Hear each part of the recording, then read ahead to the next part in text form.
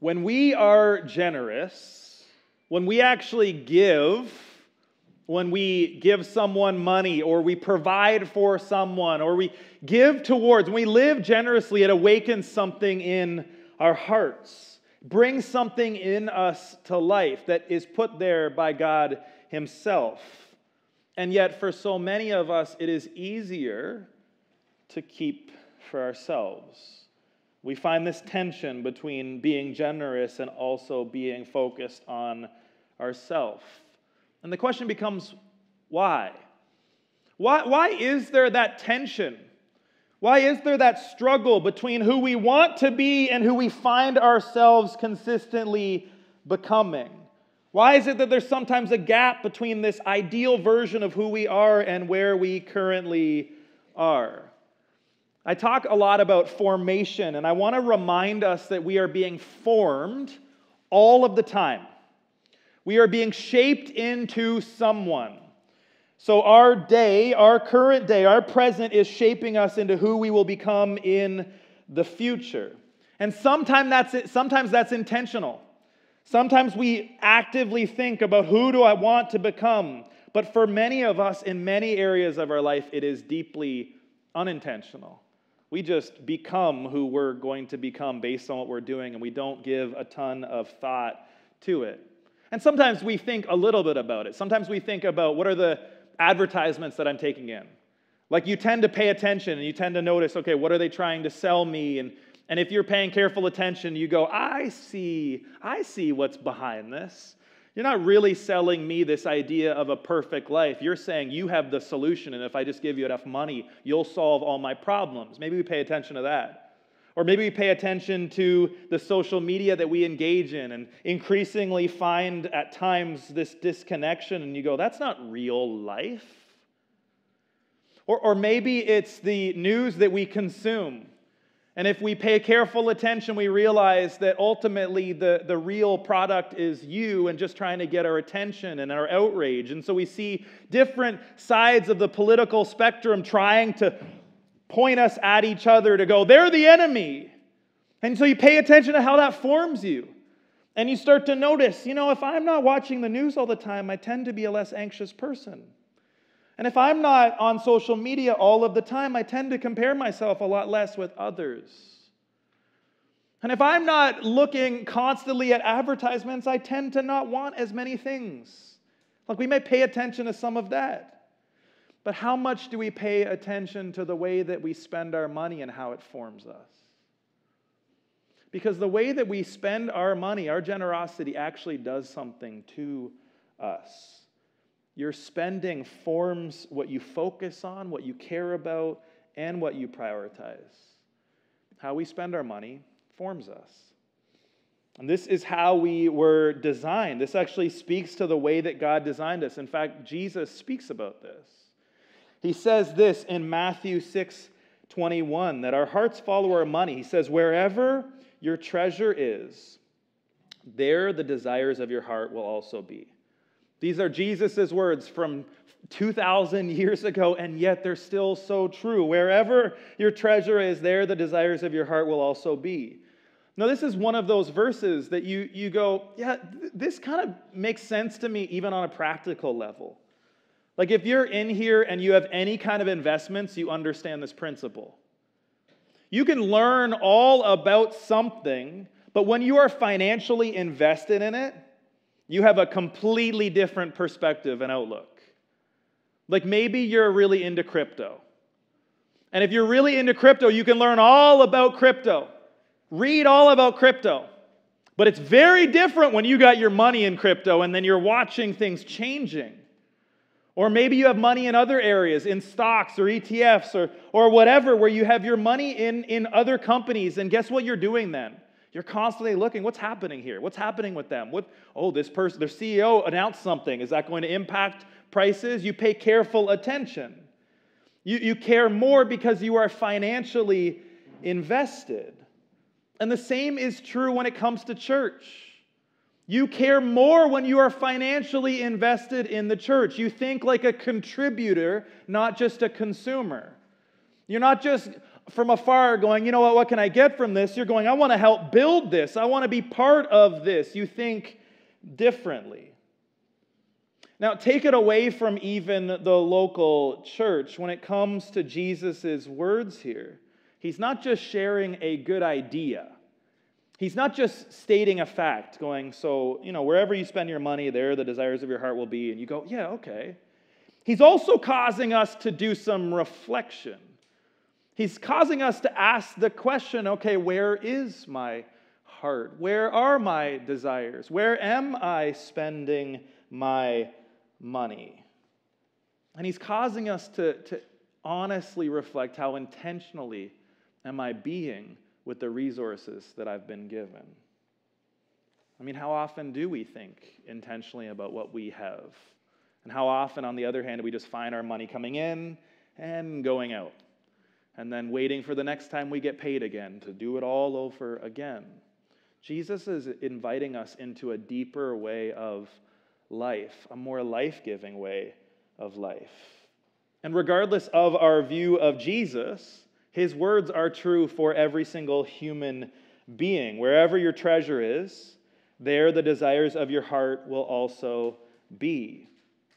It reminds us that how we spend our money is not neutral. It's not neutral. That how we spend our money shapes us.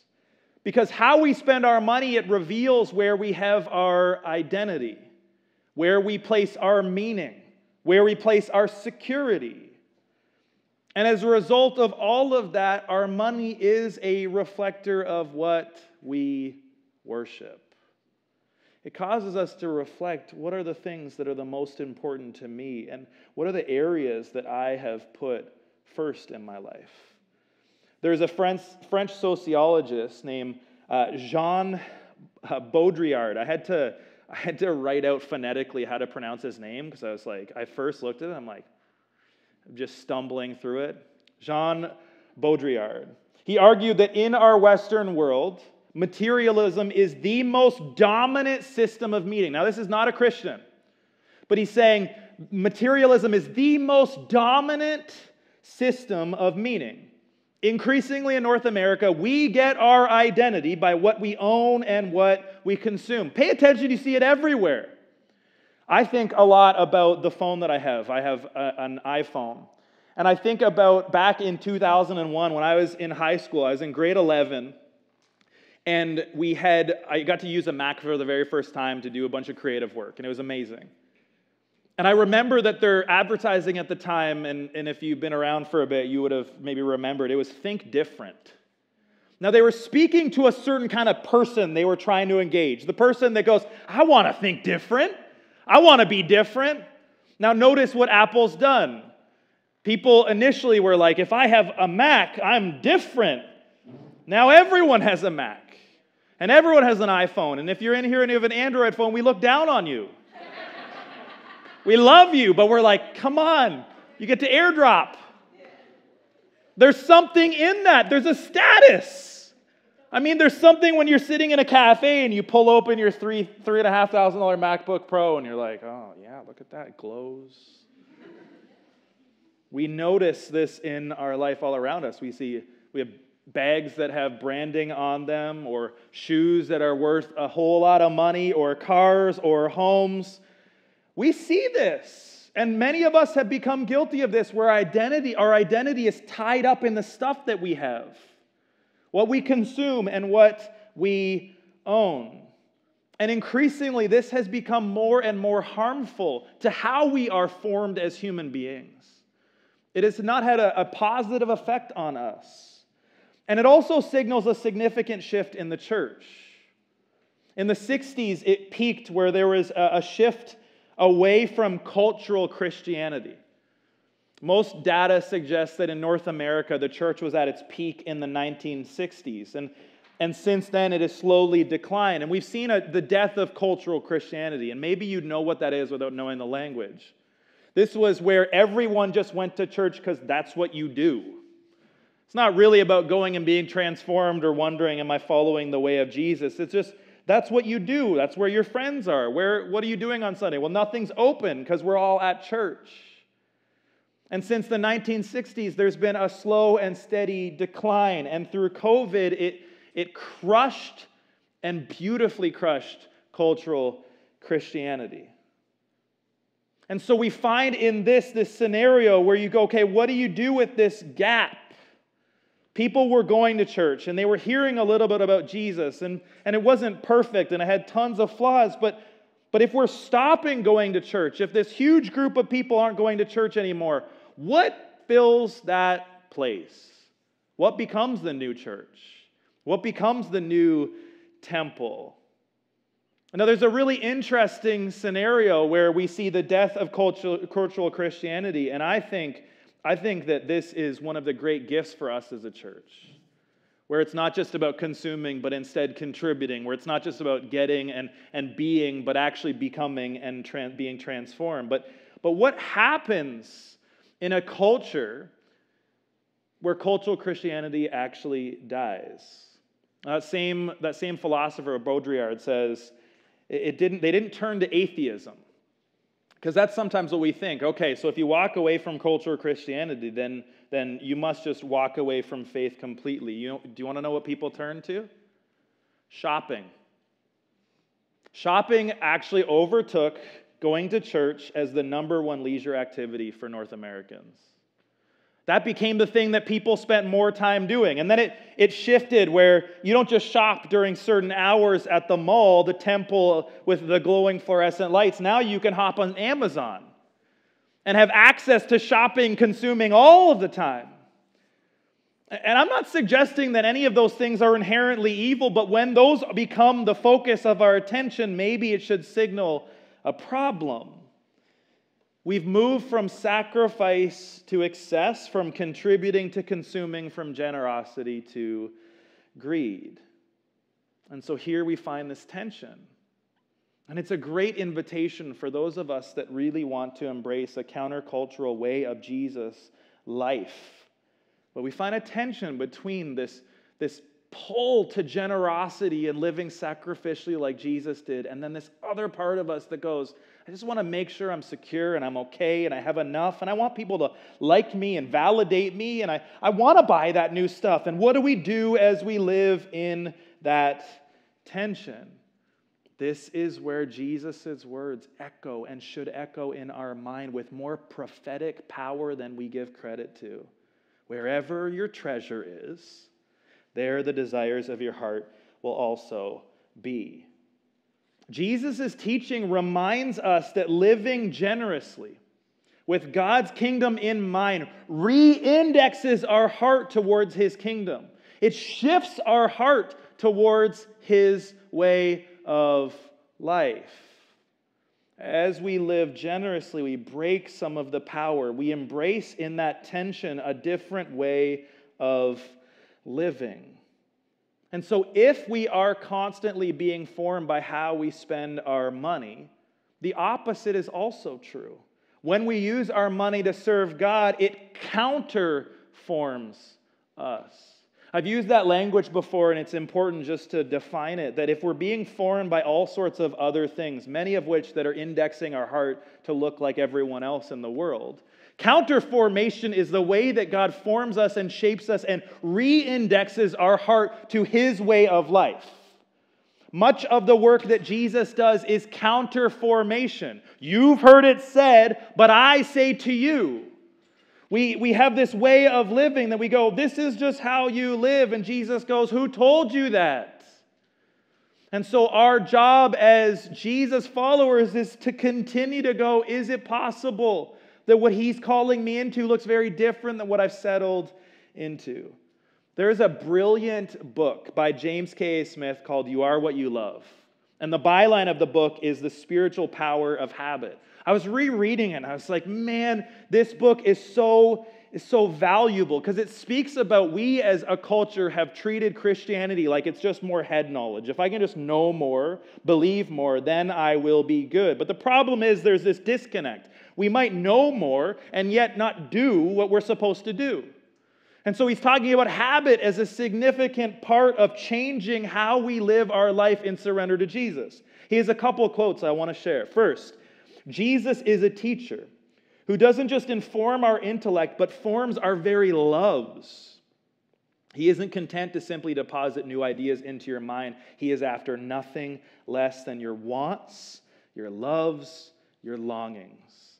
And the second quote, it is crucial for us to recognize that our ultimate loves, longing, desires, and cravings are learned. And because love is a habit, our hearts are calibrated through imitating exemplars and being immersed in practices that over time index our hearts to a certain end. Okay, so notice what he's saying, because love is a habit. Now that stands in opposition to what we hear in the world, because love is what you feel when things are good, but if things aren't good, then you fall out of love and you love someone different. But instead, what we see is a sacrificial way of love that is habituated, that we love someone sacrificially as a habit. Over time, we continue to say, I'm not going anywhere. This is why Jesus' view of marriage is so significant, because it is a commitment and covenant before the other person going, I am committed. I'm going to love you no matter what. And so we're indexed towards this. Love is a habit. And then he says our hearts are calibrated through imitating exemplars. That is, as we look at people that have gone before us that are actually exemplifying this way of living, we begin to shape ourselves to become more and more like who we want to be. And being immersed in practices that over time index our heart to a certain end. Now, just so we're really, really clear, our exemplar is Jesus. Now, as leaders, we want to be the kind of people you can look at, follow me, imitate me as I imitate Christ. But listen, if you look at us, you will see imperfect people. But when you see Jesus, you see an example of how to really live. And so we model our life after Him.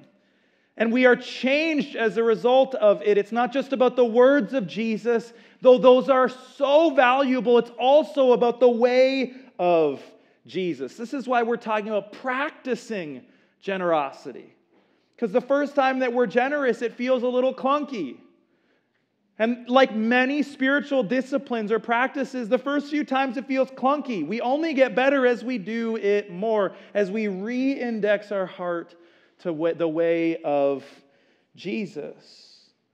But it does mean that we actually need to change our habits, not just our thinking. Because we can know that generosity is something we should do. Yes, I should be generous, and still find ourselves at the end of the week going, maybe next week I'll be generous. Maybe at some point when things are better and different, in a different stage, when I get everything sorted out, then I will live this way. It's important to understand that our habits form our practices, which develop our desires. So if we think of ourselves just as people that are brains on a stick, if we just know a little bit more, we miss out that there's this part of us that goes, I need to know and want this. And so if we want to get to a place where we desire to be generous, what does it look like for us to back the truck up a bit and go, what habits am I instilling? What am I actually doing in my life that is indexing my heart towards the way of Jesus? Am I doing any?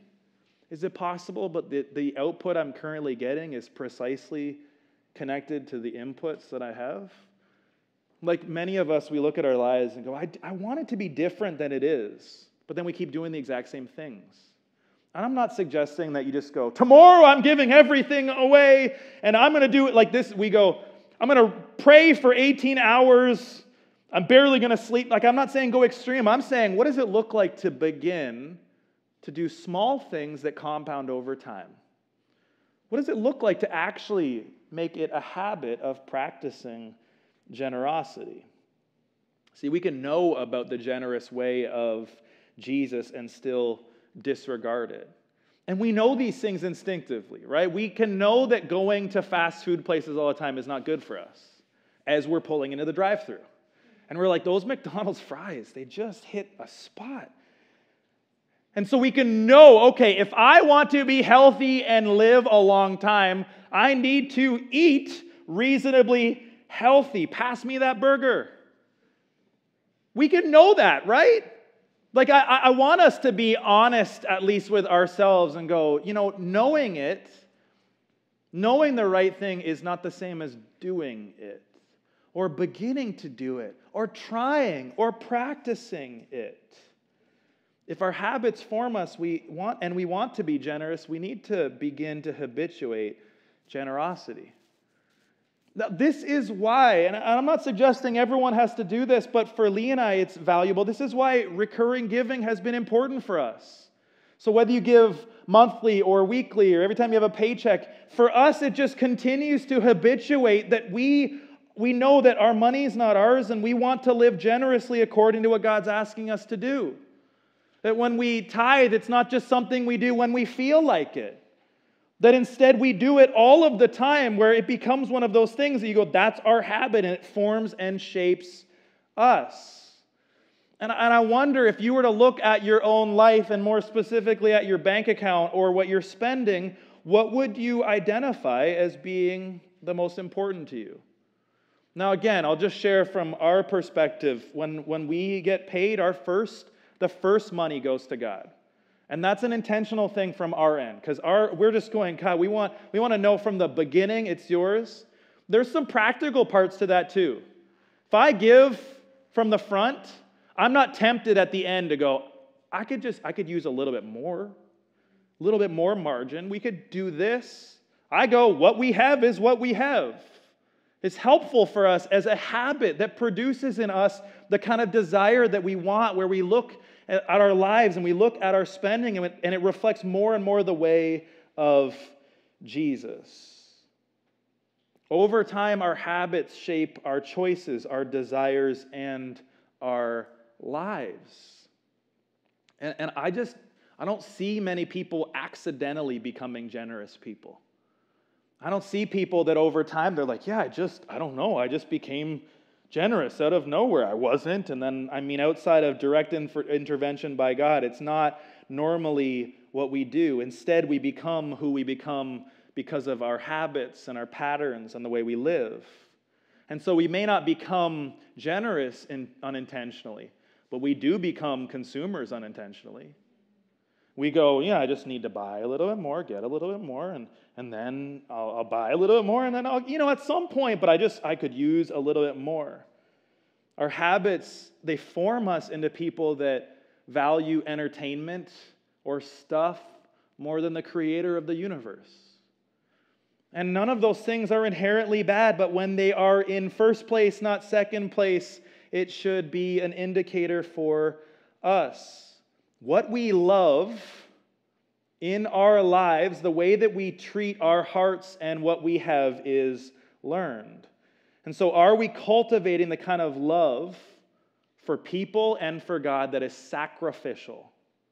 The kind of love and life that goes, it's not about me, it's not about my stuff. Instead, I want God use me. For many of us in North America, instead of God being our God, money has become our God. Success has become our God. Security, where we find and we worship what we have instead of the one who gave it all to us. Martin Luther, and not Martin Luther King Jr., Martin Luther, who is the father of the Reformation, he penned a bunch of theses as he separated from the Catholic Church, and he had a significant impact on the Protestant church. But he says this: whatever your heart clings to and confides in, that is really your God. That's a sobering thing for every single one of us. That is not one of those things you go, yeah, so for you. I go, for me, yeah, what's my heart cling to? What's my security found in? Where is my hope found in? And I want to remind you, money is a tool. It can serve us or we can serve it. But Jesus' invitation for us is a way of life where we're no longer defined by the world, but instead defined by our place in His kingdom, our identity placed in Him as His sons, as His daughters. And so we're no longer defined by all the things that we have and what people say about us. We are defined by the Creator of the universe, who gives us breath and life and says, I see you. Through my Son Jesus, you are my son, you are my daughter, you are my beloved. This is the way of Jesus, and it's opposite, countercultural of the world. And so much of this and the way of Jesus stands in direct opposition to how we're formed in the world. The lie that's at the core of it for so many of us in North America is that having more will fill our souls, will fill the hole that's in us. And then we buy more, and for a little bit it satisfies us, and then we think, a little bit more would be better. A little bit more. And you find yourself trying to fill something that was never meant to be filled by stuff. At the core of it, we are all looking for true meaning. We're looking for identity. Where is my hope found? Who am I? Now, I mentioned it last week, but part of the reason that we avoid conversations around money and we avoid especially the difficult conversations of reflecting on how we spend our money and how it's shaping us is because we'd rather avoid it. We would rather not confront the areas in our life that we're trying to medicate. That's a standard human challenge. We find ourselves feeling all sorts of feelings, so we just binge a little more Netflix, and so we feel a little bit better for a moment. Or we find ourselves feeling, so we just buy something new and feel momentarily good. And that's a lot easier than actually going, what's below that? What's at the root of that? We have to become people who are increasingly willing to actually do the difficult work of confronting and asking difficult questions in our own life. And there's so much of a tendency for us to look at other people and go, you need to sort that out. I want us to really make sure we're going, am I paying attention to what I'm doing and why I'm doing things and what it's saying about me and who I am becoming? For us, we need to become people that experience transformation, not just more information. I need that. We can't just know more. We need to actually go, what is at the root of this? What lie am I believing? And what truth, God, are you trying to say to me? And here's what I want us to do. And I phrased it in kind of a preachy sermon style thing, but it stuck with me. This is what I want you to do, and it'll be on the screen. When you want to buy, pay attention to what you're trying to satisfy. Okay? Hopefully that's somewhat sticky for you. When you want to buy, pay attention to what you're trying to satisfy. Next time that you go, you know what? I really want to go to the mall and get that thing, and I'm not even saying that's bad, but pay attention. Am I trying to satisfy something? Am I trying to fix something that actually God's going, hey, listen, we could actually do some healing work that would change your life? And you go, no, I'll just numb it. It's fine. Jesus' invitation is not for us to leave our life uninterrupted. He wants to, through the Holy Spirit, search every single area of our life and bring light into darkness. And so when you want to buy, pay attention to what you're trying to satisfy. Pay careful attention to that. Let me just share what I'm learning in this. In seasons where I find my identity securely in Jesus, and we go through ebbs and flows, at least I do, and if you're like me, most human beings, we go through flows, times where you go, I know who God says I am, I know what He's asking me to do, and then other seasons that you kind of go, I think. And then other seasons where you're like, I don't know. And I notice in seasons where I am close, where I am clear, where I am secure in my identity, I don't find myself getting pulled to buy more, get more. But in seasons where I'm not, I absolutely do. I'm like, you know what? My truck is like 20-something years old, and I would love to have one that's more reliable. But the truth is, it is 100% sufficient to get me down the hill with the trailer and back. But in moments that I find myself drawn into an identity that is unhealthy, I'm like, if I could just get a brand new truck, that'll solve all my problems. If I could just buy that new thing, that'll fix everything in me.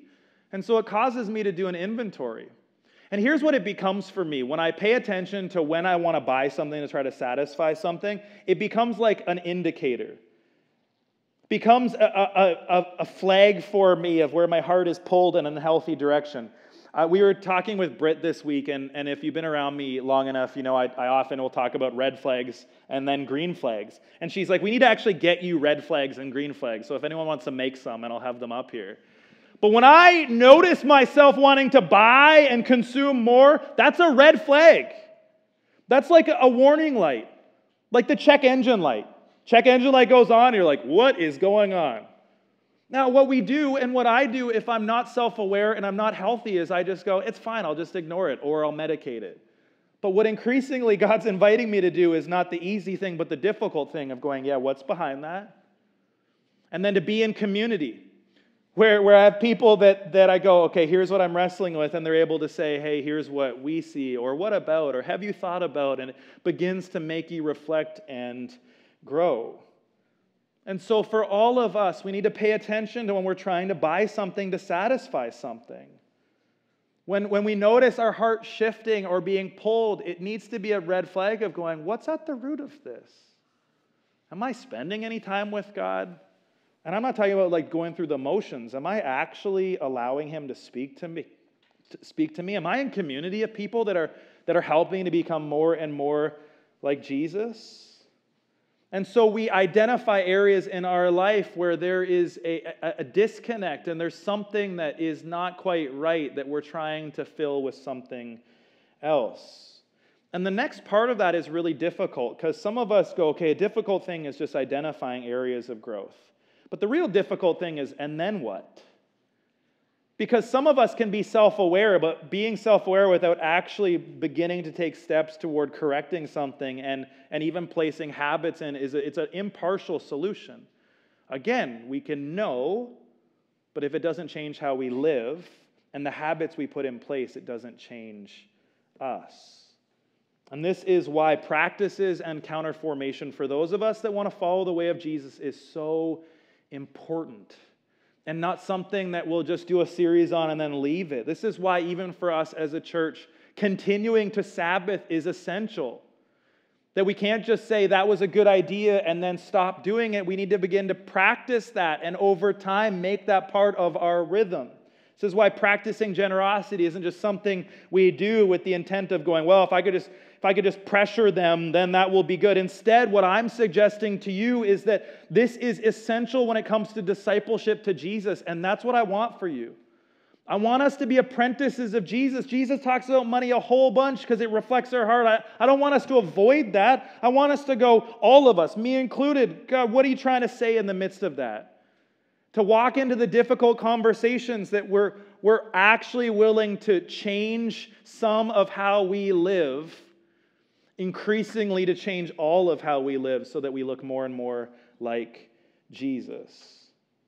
In Mark 10, Jesus does just this, where He confronts and He challenges us. As Jesus was starting out on His way to Jerusalem, a man came running up to Him, knelt down and asked, "Good teacher, what must I do to inherit eternal life?" "Why do you call me good?" Jesus asked. "Only God is truly good. But to answer your question, you must know the commandments. You must not murder. You must not commit adultery. You must not steal. You must not testify falsely. You must not cheat anyone. Honor your father and mother." "The teacher," the man replied, "I've obeyed all these commandments since I was young." And I just wonder if he's like, great, check off the list. Like, I'm good. I haven't murdered anyone. Like, win. And then Jesus responds, and he looks at him, and Jesus felt genuine love for him. Now, let me just park there for 1 second and just remind you, if you're hearing something and you're like, you know what, I do sense there's some disconnect, I want you to know Jesus isn't looking at you, nor am I, and going, yeah, smarten up. That He looks at you with genuine love. And He says, I want more for you. I want my way of life for you. That Jesus invites us. And so here He does with this man. Felt genuine love for him, not condemnation, genuine love. And He says, there is still one thing you haven't done, He told him. Go and sell all your possessions and give the money to the poor, and you will have treasure in heaven. And come, follow me. At this, the man's face fell, and he went away sad, for he had many possessions. Maybe you've heard that story before, the rich young ruler, or the rich young man. And you've heard that as Jesus interacts with this man, and He's able to get to the very root right away. He says, what do I have to do? And Jesus gives him the list. He goes, no, I've done that. He's like, perfect. Now just one more thing. Sell everything and give it away to the poor. And the guy's like, I can't do that. poked and prodded and got to the very center of where this man's identity and hope was found. And notice Jesus' challenge here where it's saying, sell everything and give it to the poor. Now, just as an aside, I'm not saying that's what you need to do, but I was reading a book by Randy Alcorn called The Treasure Principle. And he was saying there was this guy who was fairly wealthy who sensed that God was saying, sell your house and give it all away. And so he did something really wise. He brought it to his small group, or in our language, co-group. And he said, this is what I'm sensing. I'm sensing that God is asking me to sell everything and give it away. And so the co-group says, don't do that, man. Like, don't give everything away. And he's like, oh, okay, I guess I shouldn't listen to what God's saying. They're like, yeah, that's radical, man. Like, what are you doing? You don't sell everything. Now, the problem is that Jesus asked the man to sell everything. And I'm not suggesting he's even saying that to you. What I am suggesting is that if he is saying it to you, that you do what he says. Because we can do that sometimes as Christians. We talk people out of actually following what God's trying to say. We go, you know what, that seems pretty radical and extreme. And listen, there are times where that's unwise. In this guy's scenario, this guy was wealthy, had resources, had a great job. So if he would have sold everything, he would have been okay. Now, if you're radically in debt and you sell everything and then you're just so far in debt and you're in over your head, I would not suggest that that's wise. But what I would suggest is that we are the kind of people that are actually willing to do what God asks us to do. If he asks us to do something, we bring it with humility and open hands to our co-group and we go, this is what I'm sensing, what do you think? And we honestly pray through it. If God is asking us to give sacrificially, we want to do it. Because what happens is over time when we listen to God and don't do what he says, we become numbed to what he's saying. And so if God's like, hey, and I doubt it for anyone, it's sell your house, but what about those times that God's like, hey, see that person, buy them a coffee. Hey, see that person, give them your fill in the blank. And you're like, God, is that really you? Now, God is slow and he helps us to learn. He's not rushing us. But over time, when we continually go, no, I'm not going to do that, we can't be surprised when he stops actually speaking to us. And so we want to be the kind of people that go, God, small or big, I want to do what you say. I want to habituate my life and re-index my heart towards your way of life. And so the invitation for each of us is to pay attention to when we're trying to buy to satisfy something. And it's also to pay attention to where we're spending our money and what God is inviting us to do with what he's given us. Because you notice in verse 22, at this, the man's face fell, and he went away sad, for he had many possessions. May that not be us. In a culture that defines themselves by what we have and what we consume, let us be the kind of community that represents Jesus, that holds everything that we have with a loose hand. Augustine, who is profoundly impactful post-Jesus to the church, says God is always trying to give good things to us, but our hands are too full to receive them. And Jesus says, wherever your treasure is, there the desires of your heart will also be. So let's, for us, and in your co-groups, you'll spend some time this week discussing it, actually reflect, how do I spend my money? Am I doing what he asked me to do? Am I putting into place habits that are forming me to fall more and more in love with him, to be shaped, to be generous like our God? Or am I holding on? And again, let me just be really, really clear. I'm not asking anything of you. The only thing that I would ask is that in your life you actually ask God and then do what he says. Can you imagine if each of us lived our life in complete dependence with our finances to what God was leading us towards? You know, there's data that suggests that if all Christians gave sacrificially, that we would eradicate poverty almost immediately. And I just go, is that maybe a part of what God is inviting us to do? I want us to walk in step with what God is asking.